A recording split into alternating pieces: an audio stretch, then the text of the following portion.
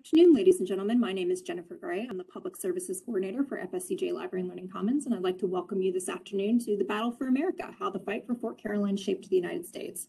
Before we get started, just a little bit of housekeeping. You are on mute. You will stay that way throughout the entire presentation for the convenience of our speaker. I've also got your cameras turned off just to make it a little bit easier for everybody to see the slides in case they don't know how to manage their screens too well. We will be taking questions at the end. If you have any during the presentation, just go ahead and put them in the chat. We'll get to them at the end. I promise we won't ignore you. And I think that is all of my business. So let me go ahead to get to the introduction for this event. All right. In September 1565, a group of Spaniards led by Pedro Menendez de Viles marched north from St. Augustine during a hurricane to surprise the French settlement at Fort Caroline. Caught sleeping and weakened by months of privation, all but a few of the French were killed, and the balance of power in the New World swung suddenly to the Spanish. Here today to discuss the climactic battle, as well as the long power struggle that led up to it and what the results meant for what would eventually be the United States, is Dr. Wesley Moody, Professor of History at FSCJ and author of a forthcoming book on the subject. Professor Moody. Thank you very much. Very nice introduction. I made kind of a big claim in the title, and I have less than an hour to back that up, so let me get going. And that claim, of course, is that the little-known Battle of Fort Caroline in 1565 drastically changed U.S. history, changed the shape of the United States. So to make that argument, I need to do three things. Give the context of what's going on in the world here in 1561 when this all starts. I need to tell a very fascinating story of the Battle of Fort Caroline, and then explain its importance, although probably mix those together as much as possible. And then, of course, open things up to questions at the very end. So to start, our context, in 1561, oops, not moving forward here. There we go. In 1561, Spain has the Western Hemisphere to itself, and it is the richest, most powerful nation on Earth, the largest empire the world has ever known, controlling most of North America, most of South America, more than half of Europe. I mean, see the map there, and the money from Central and South America is, flowing into Spain in the tune of millions and millions of dollars here. Florida, however, the southeastern United States, remains empty, empty of Europeans at least. Spanish attempts to settle Florida have ended in massive disasters, from Ponce de Leon in 1519 until Tristan da Luna's failed settlement in Pensacola in 1559. Florida was a Spanish graveyard, it was called at the time. Now, other European countries are beginning to realize as Spain grows richer, more powerful, that in order to survive, they need to get involved in world exploration. Now, the French are going to come first, and in the 1550s, 1560s, Admiral Gaspard de Coligny, it's him on the left of your screen. He is the advisor to King Charles IX, who is only 12 years old here in 1561. There's the picture on the right is he is the one in the center. His mother's got his hands on him, and there's his younger siblings. And Coligny is advising the king's mother, we need to get involved in world exploration. The Spanish have made a fortune. If we're going to keep up with the Spanish, we need to get involved. Now, Coligny's involvement is going to lead to one of the great misconceptions of this entire episode. There's going to be this belief that follows that Fort Caroline was a settlement with religious goals, that this is the Plymouth colony of religious freedom 70 years before that happens. We'll come back to that, but it's not accurate. Coligny's goals are to increase the power and the wealth of France. But like I said, let me come back to the religious issue. Now, Spain has kept their knowledge of their possessions, what they know about the geography over here, top secret. The French, the English, the other European nations know next to nothing about the New World. What they do know is that the Spanish come over here, the Spanish have settled, and the Spanish have come back with uh, millions and millions of dollars worth of gold each year. So Colonnade believes that the mineral wealth that the Spanish found in Central and South America would be common throughout the Western Hemisphere. Any place we settle, that gold, that wealth is going to be there. Now, Colonnade had initially attempted a colony in Brazil. It fails miserably, and the Portuguese will drive him out of Brazil. That's a story on its own. His second attempt is going to be a little further north, and this attempt is commanded by Jean Ribault. Jean Ribault is a professional naval man, ardent Calvinist, a hardcore Protestant, and he's from a profession, from a region of the country that's dominated by Protestants. On April 30th, 1562, his three ships arrived at the St. Johns River with 150 people. So command, we have Jean Ribault. This is meant as an exploring expedition. He is looking for a place to settle, and we'll find the place. We'll leave men behind as kind of placeholders, and then come back with men, supplies, everything you need for a colony. He names the St. Johns River the River of May because we land here early, very early May. He leaves a marker claiming the area for France, and then he goes north to what is today South Carolina. And Ribault will decide that the Port Royal area of South Carolina is the best place for a French settlement. So for us, those of us living here in Jacksonville, kind of an insult from Jean Ribault here. Now, Port Royal, I will give it its due. It is the largest natural port in the American South, the deepest natural port in the American South. So maybe he had a claim there. Now he builds a small fort up there at Port Royal. The fort is actually where Parris Island, where the Marine recruit training base is today.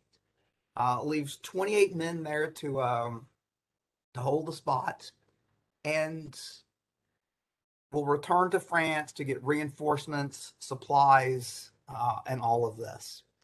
Now, the reason he's not happy with the Jacksonville area, he's not happy with the River of May, is here we are, our ships. I'm cutting off all my things here.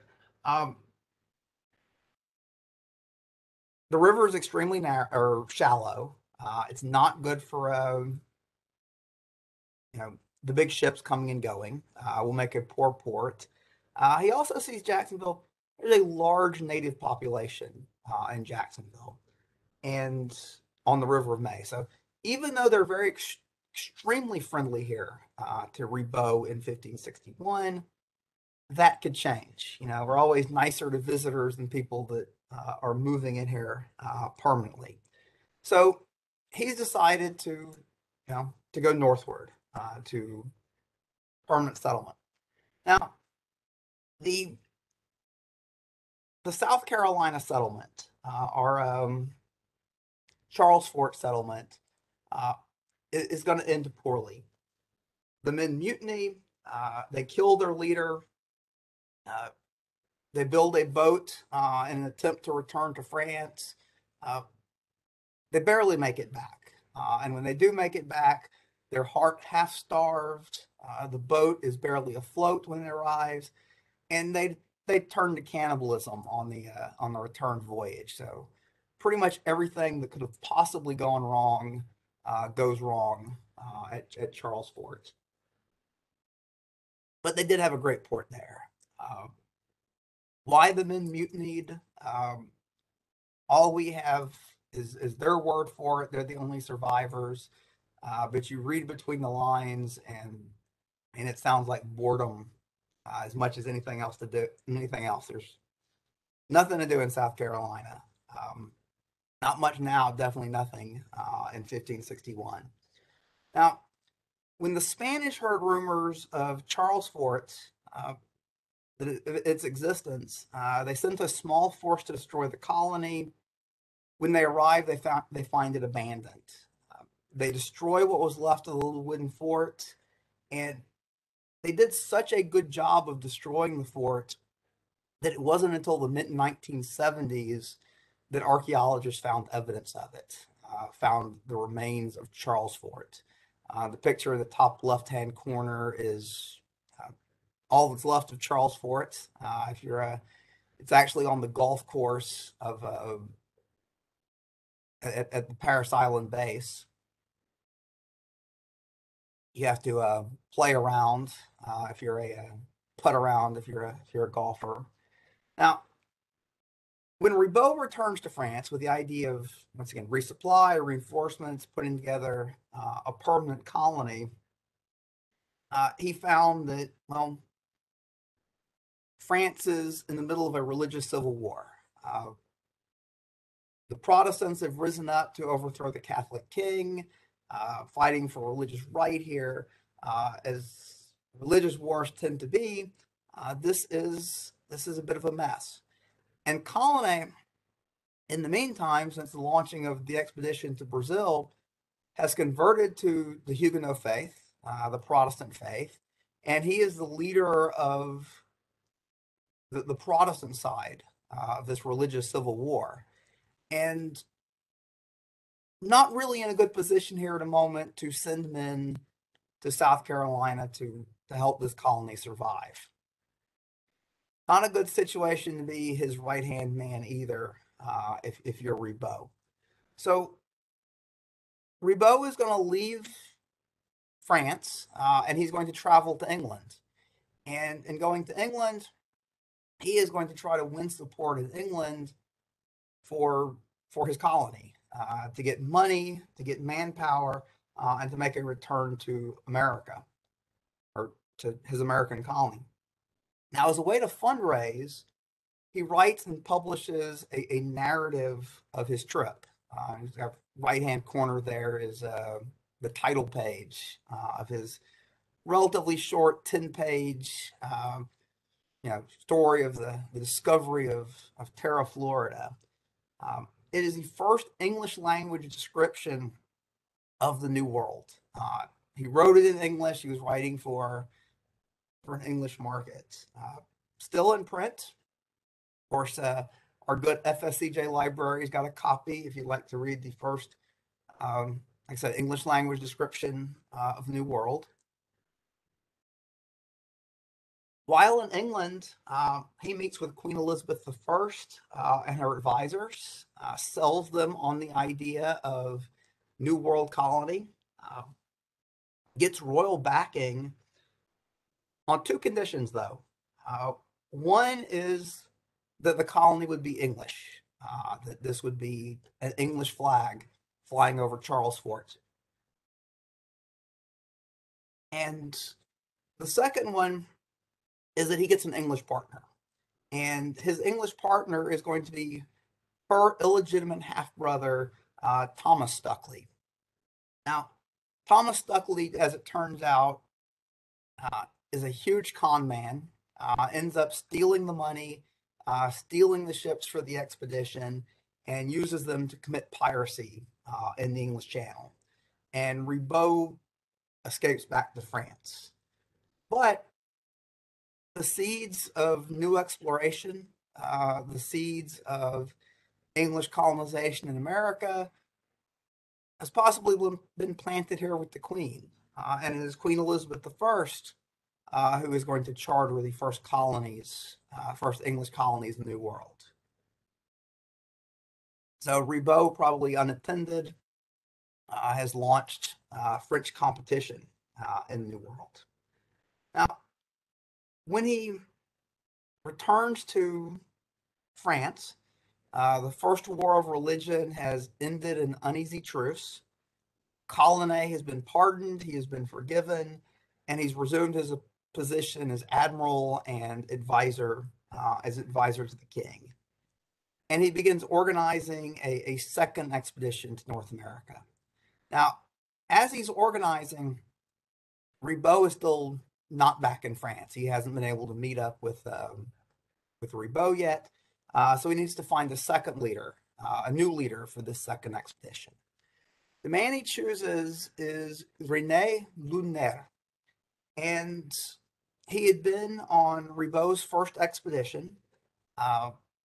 So he's an experienced hand. He's been to the New World, and he has 3 ships, 300 men to make a settlement, and 4 women. He lands on the St. Johns River June 22nd, 1564. And the reasons that Ribault had decided that the River of May, the St. Johns region, is a bad place for settlement, the flip side of the coin, Lunaire decides those reasons are why it's a good place to settle. Well, there's a large number of natives. Ribault was afraid they might turn against us. Lunaire saw it as a large number of allies. It's a large number of trading partners, potential trading partners here. And if you look at an area, if it supports a lot of people, then supports a lot of people. That's a good reason to settle there. Also, it's a shallow river. It's hard to bring big ships in. I mean, Port Royal is the exact opposite.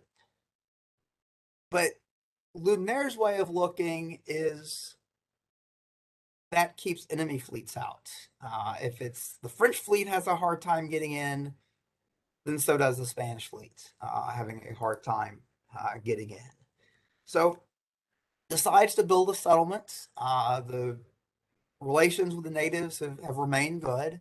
The picture in the top right-hand corner is a drawing of Lunaire meeting with the local king and showing them that they've, are honoring the place marker that Jean Ribault had left 4 years earlier. So he picks out a spot about 5 miles inland from the Atlantic Ocean. We name it Fort Caroline in honor of our King Charles, who's only about 16 years old at this point, only aged a bit by this point. It's a well-built fortress here. Combination of pine logs, dirt, will hold up pretty well against an attack.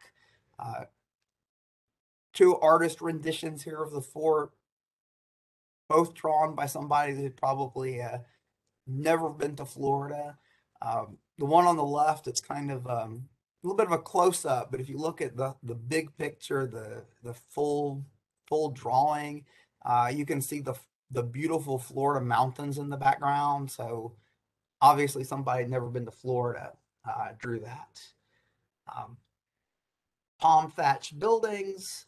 They learned really quickly that best to only build 1 story when the hurricane winds come through.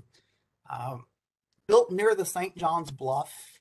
If you're familiar with the area, the fort today is probably at the bottom of the St. John's River as the river has shifted and been dredged and that type of thing. But we know it was relatively close to St. John's Bluff and where the national park is today.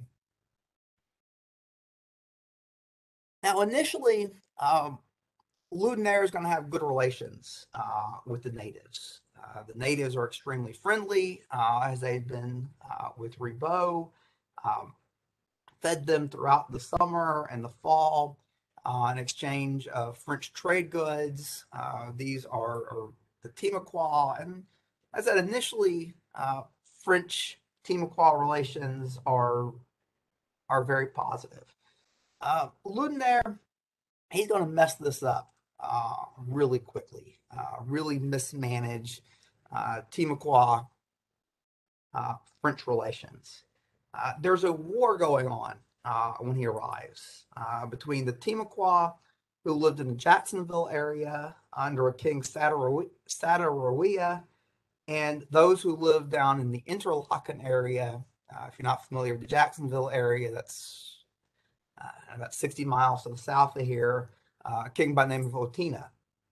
And Sataria, French first arrive, wants an alliance against his enemy. Ludinaire says no, reasonably, no, we want to be everybody's friend. He then, however, allies with the enemy, Otina, against other enemies. And he kind of gets tricked into it a little bit. But basically ends up, Ludinaire makes enemies with everybody here in the Jacksonville area. Now, the Timucua lifestyle, we farm, we grow squash, we grow other things that are here, and see them, bringing in the crops in that top left-hand picture, and they live on those until the crops run out, and they're generous with trading with the French until the crops run out. When the crops run out, the barn is empty, they go into the woods. The communities scatter. We go into the, it's all rural area, but less rural, more rural area at this point.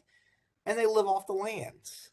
They hunt, they gather, and it's what we do. It's no big deal. The French, however, find themselves having been dependent on the Timucua for food.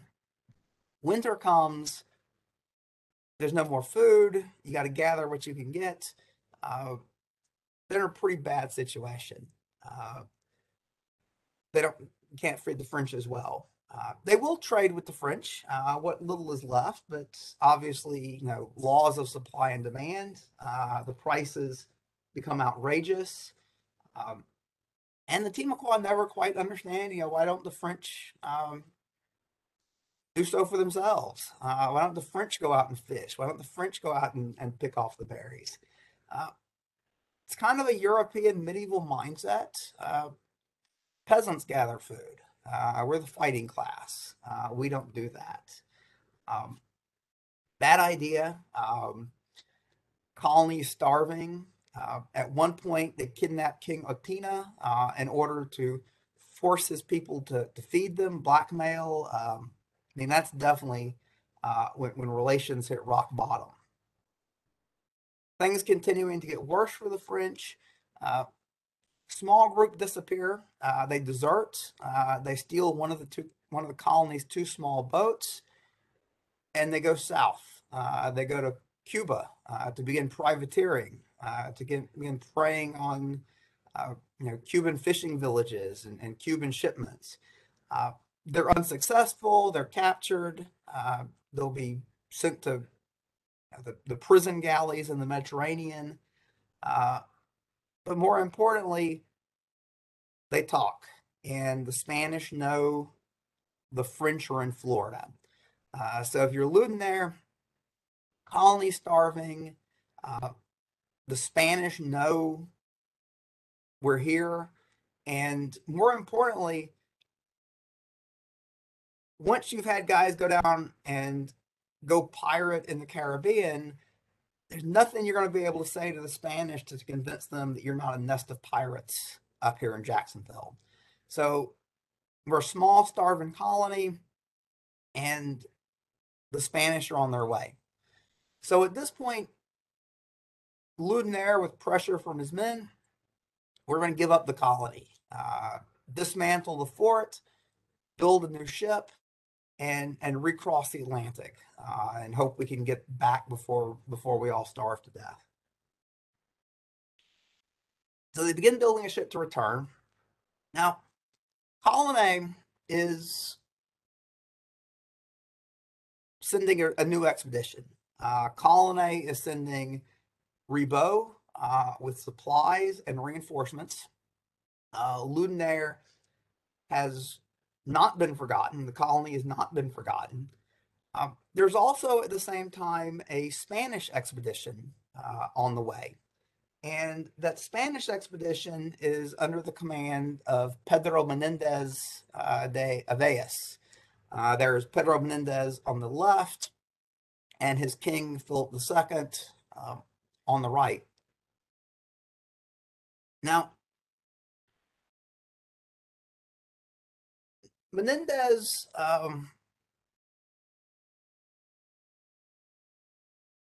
was an experienced commander for the Spanish.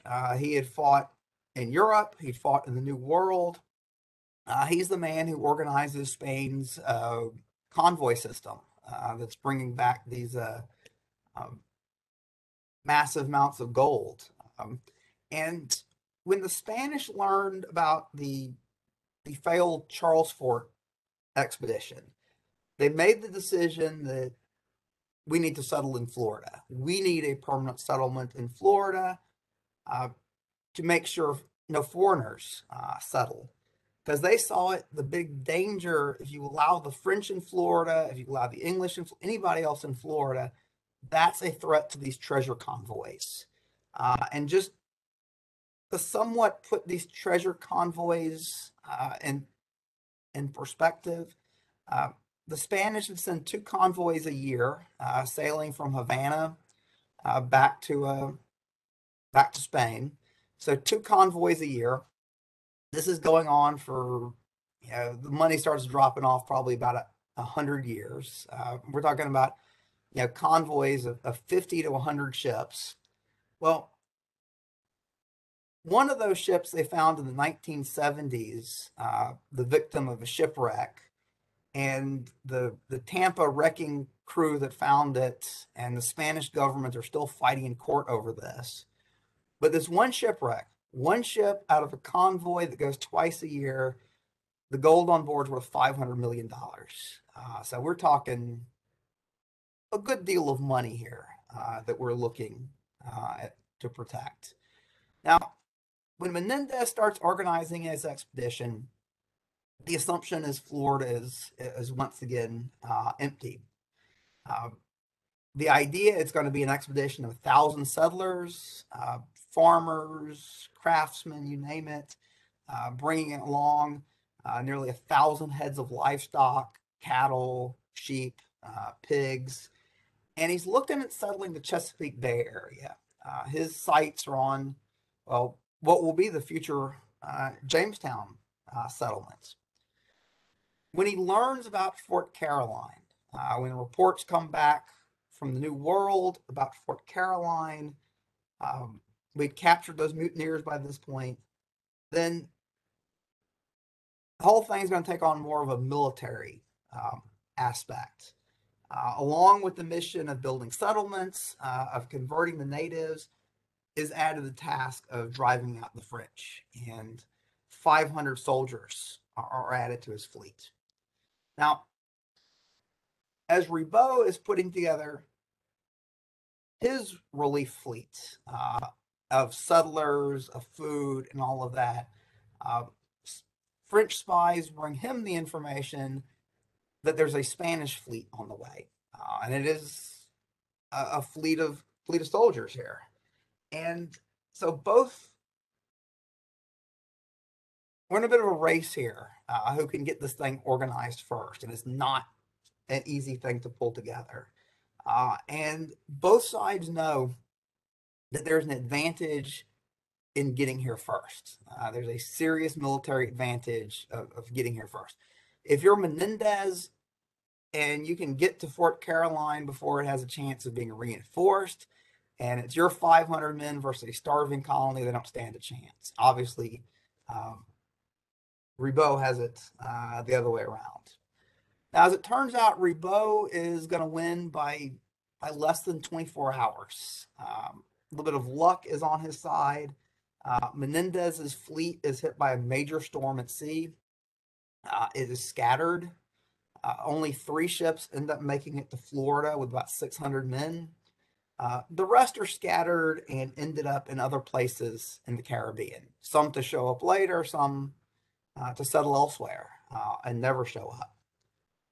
Luckily for Menendez, of the 600 men that make it to Florida, 500 of them were the soldiers. So he kept those men close. So he is going to be able to carry out his first mission, which is to strike the French. He arrives, we think, near Cape Canaveral, June of 1565, sails north, reaches what is today St. Augustine on the feast day of St. Augustine, so hence the name. He sets up a small base camp at St. Augustine and then takes his fleet, some of his fleet, north to figure out the situation, assess the situation, hoping to launch an attack before Ribault gets there with his reinforcements. He discovers, of course, Ribault is already there. Most of his 7 ships were in the river. They were strengthening the defenses of Fort Caroline at this point. Ludinaire had been taking the fort apart when Ribault had arrived and superseded him in command. Now, when Ribault learned the Spanish were in the area, he decided to best strategies to attack, to find their camp and attack. Ludinaire warned him against this, warned him about hurricanes. He'd already spent a couple of years here in Florida, knew a little something about the weather. Menendez, in learning of the French arrival, predicting what their strategy was going to be, that he was going to be attacked, rushes back to St. Augustine and begins preparing his defenses, begins preparing a small wooden fort, digging trenches, ready to put up a fight to drive off the French attack. September 8th, 1565, when all the ships were unloaded, but we're still, of course, building the fort and that type of thing, they hold an impressive ceremony that includes a Catholic Mass, officially claiming the land is for Spain. Everybody takes their oath to Pedro Menendez as the governor of Florida, and then we have a feast. And part of the feast is in Thanksgiving that we survived, we made it here. Part of the feast is also to invite the locals in, invite the Timucua in, and have good relations here. So arguably, the first Thanksgiving is happening here in St. Augustine, before most of your pilgrims were even born. Now, Ribault, with 600 men, tries to attack St. Augustine, arrives at the entrance to the river there at St. Augustine on September 10th. There's a sandbar across the entrance, so he couldn't come in until the tide rose, and he can come across the sandbar. Now, he's sitting there waiting for high tide to come. The Spanish are in battle array on the future side of the Castilla, waiting for them to come in. Perfect timing for the Spanish. A hurricane blows up. Hurricane or northwester. It's a debated point, but you live around here, northwesters can be pretty bad as well. The Ribault's fleet is blown south. Obviously, ship's captain, you want to get away from land when the bad storm blows up. Now, Menendez knows he's got a couple days here. It's going to take time for the storm to blow itself out, and then it's going to take time for Ribault to pull his fleet together. So he decides on pretty bold action here. He's going to take 500 men, and we're going to march north overland in the middle of pretty bad storm here. I mean, it's either a hurricane or northwester. The land we're crossing anyway is not the best stuff here. 2-day march across swamp, sometimes swimming. They're a scattered mess by the time they reach Fort Caroline, obviously. One of the local Timucua that Ludinaire is angered over the last couple of years is happy to show Menendez the way to get there. Now, when he arrives at Fort Caroline, it's sun setting, if you could see it, on the second day here. His force is scattered. We're standing around in a swamp right there near the St. Johns River. Fort Caroline's on the other side of the hill. His men, his officers try to convince him, go back. We're too disorganized. We're too scattered. We don't stand a chance. You can't launch a battle in this kind of situation. Menendez realizes this is his only shot. This is his best opportunity if he's going to win here. So he orders an attack, and it's a disorganized mob sent across the way here. Almost any type of organized resistance whatsoever on the French probably would have meant a French victory here. I mean, we are rolling the dice, and Menendez gets lucky. He catches the French completely by surprise. Bad timing actually works in Menendez's favor. When you want to launch one of these kind of attacks, just as the sun rising is the time to attack. And so that's when the French are watching most. He ends up coming about 10 minutes later. So the French are watchful for about 10 minutes, and well, obviously nobody's coming today. Everybody go back to bed, and there your attack comes. We catch the French completely by surprise. Sure, I'm getting my numbers right. 138 Frenchmen are killed, most in their pajamas. We got them caught by surprise here. 50 women and children are taken prisoner. About 60 escape into the swamps and eventually make it to the boats are able to sail away. Ludinaire is one of the men that is able to escape, but his reputation is forever ruined as the man who escaped in his pajamas when the Spanish came. Now, Menendez leaves about 300 men behind in the fort. We rename it San Mateo. Then it rushes back to St. Augustine, still expecting the French to arrive, to have reorganized themselves, and it's still this. The French arrive and attack St. Augustine. This could easily go a different direction, another direction. Now, he arrives back in St. Augustine, and the French don't come. Month goes by, no word from the French. Finally, about a month later, word comes in that the French had been shipwrecked, and there's large numbers of Frenchmen walking north along the Florida beach. Now, Menendez sends a force to the south, meets up with them. The French are Matanzas Inlet, and it's kind of a position where they're trapped.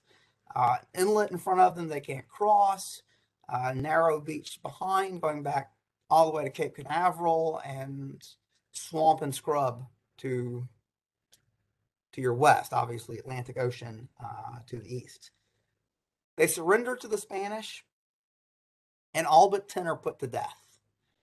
At this point, the French still outnumber the Spanish, and in the days before effective firearms, prisoner of war situation could turn on you very, very quickly. We leave a force here to watch the area, and the next month, another big group of Frenchmen arrive, more than 300.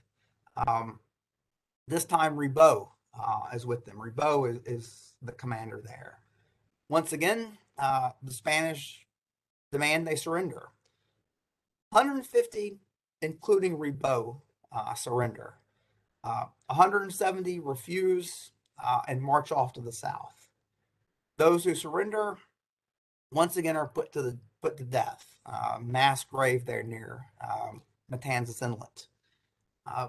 Now, when they reach Cape Canaveral, they find a shipwreck, one of their shipwrecks, and this actually shipwreck's very recently been rediscovered by archaeologists. And using the remnants of the ship, they begin throwing together a small fort, preparing to defend themselves. When the Spanish arrive, they convince all but 20 to surrender. They promise those that surrender will be treated as POWs, will be sent back to France as prisoners. This is a promise that's kept. No more executions here. 20 refuse and march off to the interior. We don't know what happens to them. They disappear. It's 2021. I'm starting to lose hope that they're going to ever show up. So we probably will never know. Now, the place where the French had been slaughtered, we call this, of course, Matanzas Inlet, place of slaughter in Spanish, so a good name there. Now, Ribault and his men were mostly Protestants. Men that are executed here are Protestants. Colonization converts after he sends the first expedition. But what we do have here at Matanzas is a Catholic force executing a lot of Huguenots, a lot of Lutherans, as the Spanish would have called them, and their deaths are going to be used in the upcoming religious wars in Europe as anti-Catholic Protestants or anti-Catholic propaganda. This is the beginning of what we call the Black Legend, the evil Spanish, and this justifies all attacks against the Spanish in the New World, and most importantly, it justifies attacking Spanish shipments of gold. So this becomes, the Fort Caroline is going to become mischaracterized as this haven for Protestant religious freedom. The evil Spanish destroy it, so we're justified to do whatever we want or can to the Spanish. Very little truth to it. I mean, the Spanish are rough characters, but so is everybody in the 16th century. The drawing here, the painting here is the St. Bartholomew's Day massacre in France. Admiral Colonization will lose his life here at the St. Bartholomew's Day massacre, a anti-Protestant riot in Paris. But it'll be the French have been driven out. It will be another 50 years before the French will settle in North America. When they do, it's going to be in Canada, about as far away as you can get from the Spanish and still be in North America. Now, obviously, a French victory might have put the French in the southeast, and a permanent, successful French settlement in what is today Jacksonville most likely would have been, it's not going to drive the Spanish out of the Caribbean, but it would have been a block to English settlement in what is today Virginia. So very likely a French victory here may or may not have had a huge effect on the Spanish, but it would have kept the English out of the United States. And I mean, as we know, picture I have up here, the English are going to end up in Jamestown in 1607, and very likely, I mean, Ribaud's time in England did convince Queen Elizabeth in the wisdom of settling the New World. Now, had it not been the French, had the big what if here, if there had not been a Ludendare expedition, if Pedro Menendez had been coming just to put together a settlement, no military aspect of this, he would have settled in Virginia. He would have settled in the Chesapeake Bay. That was his original plan. The military aspect of it puts him in St. Augustine. And St. Augustine is where we stay, and St. Augustine barely hangs on as a colony. Is never a huge success. Had that not been the situation, had we been in Virginia, maybe we're talking about a successful Spanish Virginia. Maybe we're talking about, the tobacco money being Menendez's instead of John Smith's. Successful Spanish colony in Virginia. The French in Fort Caroline might have blocked the Spanish. We know the Spanish in Virginia would have blocked English settlement. And of course, as we know, without American colonies, England does not become the world superpower that she will become. So events here in the city of Jacksonville are truly going to change world events. And of course, without English colonies, no United States that'll arrive in Florida here. Change of flags here in 1821. So, excuse me for being very brief, but I was on the clock. Let me open it up to questions. Preguntas, oddly enough, is question in both Spanish and English, and Lique is the Timucua word for question, but I will be unable to answer any of your questions in Timucua, so let's just stick to English if you don't mind. English. We do already have a question in the chat. If anybody else has questions, please do put them in the chat and we'll get to them. Just to start off, we have a question. How were the French able to understand the language of the local Timucua? And did the Timucua have any strong feelings about the outcome of the French defeat and Spanish victory? What was the native perspective? First of all, I'm not going to answer any questions from Professor Conrath. So next question. Obviously joking. Love you, Dan. It takes time, and I'm sure there's a lot of misunderstandings. There's a lot of finger pointing and drawing in the sand, but they do figure it out. Locals learn. Now, the Frenchmen learn Timucua. You have Frenchmen that pick up Spanish. It takes time, and some people have the ability to learn language. I almost wonder if people back then were better at learning languages than we are. I mean, if you think about the fact, how many plots of television shows do you have running around in your brain? If that wasn't there, how much better are you at learning language than we are today? And what was the second part of the question? I'm sorry. The follow-up is, did the local Timucua population have any strong feelings one way or the other about the outcome of the French defeat and the Spanish victory? They learned not to like the French during the French period, and it's one of those things. Had Ludendare kept good relations with the locals, with the Timucua, that's a powerful ally. I mean, we're talking about thousands of warriors that could have been on the French side. But they've alienated the Timucua by this point. And so the Timucua probably prefer the Spanish. The Spanish haven't alienated them yet. That'll come over the next 50 years. So yeah, they're neutral in this. They stay out of it, and obviously that makes all the difference in the world.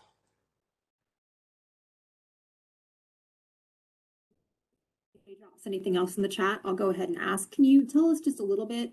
You've mentioned that Menendez's force was largely, by the time he arrived here, those 500 soldiers. Can you tell us a little bit about the composition of the population of the Fort Caroline settlement with the French? Do we know anything about that?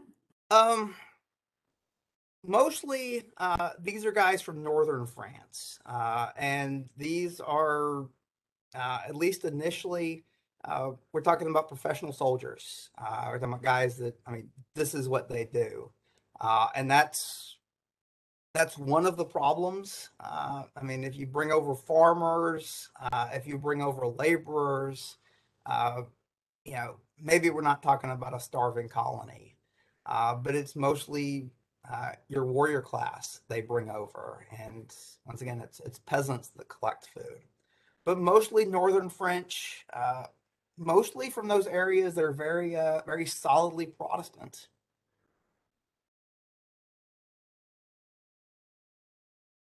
Just to kind of close us out, if the people who attended the event want to do some reading to learn a little bit more about all of this, what are the resources that you would personally suggest to them to take a look at? There are several good first-hand accounts that have been published by the Florida Historical Society. We have Lunaires writes his history of the event. We have a second in command under Menendez who writes about what had happened. UF Press just put that out.